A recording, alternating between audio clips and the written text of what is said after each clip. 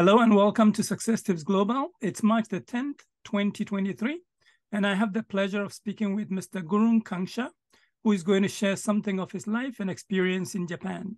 Mr. Kanxa, welcome to Success Tips Global. Thank you very much. Thank you for the invitation. Now, let's begin with where in Japan are you located now? I'm right now at Sapporo, Hokkaido, which is in the northernmost part of the Japan. Okay. And how long have you been there? It's been a month right over here. I've just been shifted in Sapporo. Okay. And what brought you to Sapporo? Obviously, the food brought me over to Sapporo. Nothing else. Okay. Now, what's your current job? What industry are you in? Right now, I'm at restaurant industry. Okay. And what are some of your responsibilities? So there are many responsibilities over me. Being the manager of the restaurant, we have to look over different things. So the main reason right now I'm here is to maintain a shift of the co-workers and maintain eco-friendly working place to all the staff who are working together right now with me. Okay. And what would you say you like about your job? Yeah, I always like to work in the restaurant field, and being in a restaurant field, it's a busy life, and getting busy, I feel very happy and engaged over here. It's a very blessing for me. Okay. But I imagine it's not an easy job. So what are some of the challenges in the job? Yeah, there are many challenges in this restaurant field. As we all know that there's been a lot of conflict over the COVID. So due to the shortage of the working staff, it's very hard to maintain a balanced shift. And when there's shortage of the staff, as you know that the restaurant field itself is a busy life. So it's very hard to maintain a shift. And the co-workers, which to move all the people and drive them into the same decision is very hard. Okay. Okay, let's talk about your life before you came to Japan. Where were you based? Yeah, I was in Nepal, Kathmandu previously. Okay, and for people who don't know Kathmandu, what are some major attractions in that place? Kathmandu has been very rich in ancient culture and historical monuments. So you can have a great view of the historical monuments in Kathmandu. Okay. And what about education? How would you describe the education system there?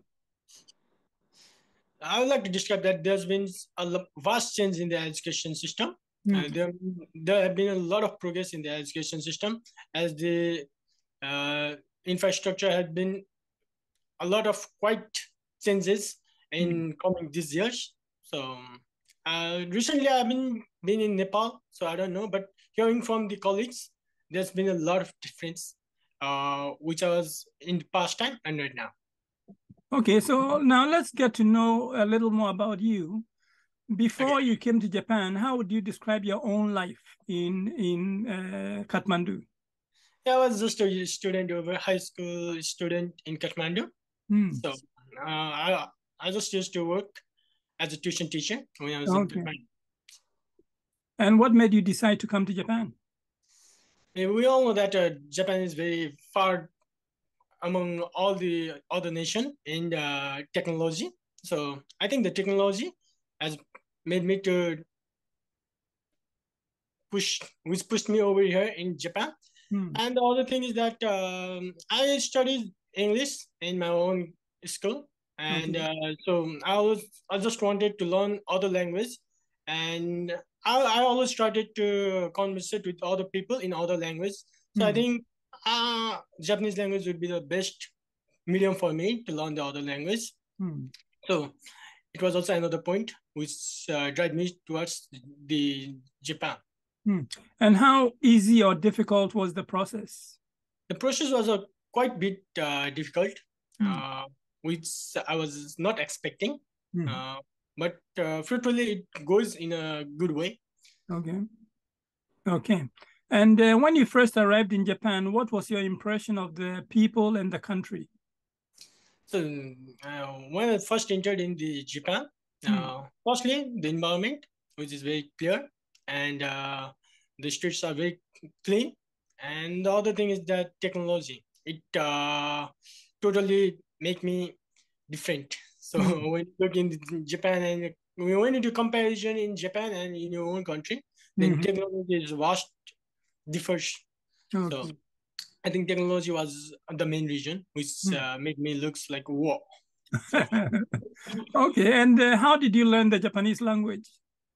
I learned Japanese language in Japanese school, and after graduating from the Japanese school, I moved on to the vocational school, and I learned Japanese language over there too.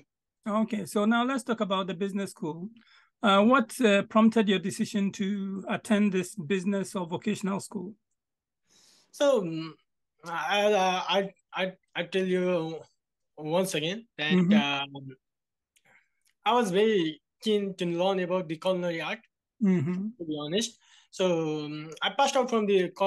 I just give the exam of the culinary college, and I got selected in the culinary college, but due to the financial effort, I was not able to get there. So the last option was the TIBC. So which led me to join over TIBC.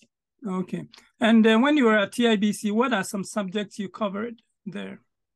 I learned different subjects in TIBC, like business manner and business strategic and accounting, which has been fruitful right now till the date. So. Okay. Okay, so now let's go back to Sapporo. Yeah. What do you do for fun? Yeah, I go for driving and go for outing with my coworkers when I'm free right now. Okay. And what are some places you would recommend for somebody visiting Hokkaido for the first time? I think there's a Otaru Beach, which I've been once. So you can get a clear view from the top of the tower. And I think the Susukine streets, which has been just surreal for me right now. Oh, surreal. And besides Hokkaido, which other places in Japan have you visited? Yeah, I've been to Kyoto, Osaka, and Yokohama, and Chiba. And but I would like to go to Okinawa too. Okay, and which of these places would you recommend to others?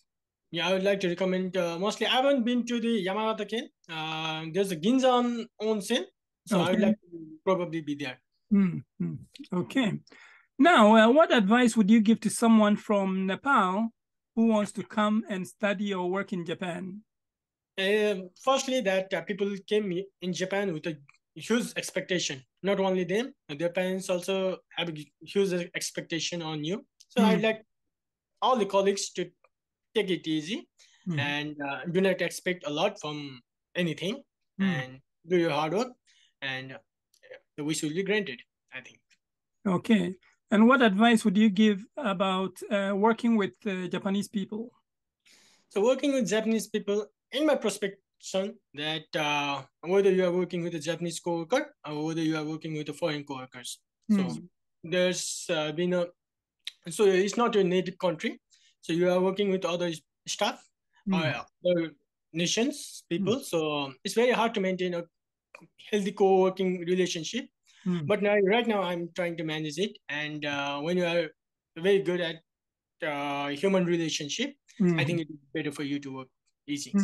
Okay. So the one thing that derives me from working with the Japanese people is that they give their 100% with which work they are doing, and they're working with a great passion. I think that's the one thing that which drives me every day. So looking at someone who came from Nepal and you have been fairly successful in Japan, what philosophy guides your day-to-day life? I want to tell that just take it easy and give it a big shot and try until you die. I think it's my motto. It's my motto. Okay. And what's your dream? My dream is to be an entrepreneur. I haven't been thinking a lot about it, but I'm trying to learn a lot of things at my early age right now. So in future, I would like to start my own small restaurant. I don't know which place would it be, but I'd just like to open a small restaurant and be as an entrepreneur. Okay. So those are all my questions. Is there anything else you have been wanting to say for a long time? This will be an opportunity to say. You? To anybody, yeah, to the world. No, I'm not. Been Yeah, I'm not thinking a lot about the other people right now. So, getting a busy schedule right now, so it's very hard to think about other people. Right now, I'm thinking about myself. Okay, that's good too. Well, thank you so much for taking the time. I really appreciate it. Yeah, thank you very much. Thank you for giving me such a platform to share my ideas and views over to other people. So, Okay. thank you very much. Okay, bye for now. Yeah, thank you. Bye bye. Bye-bye.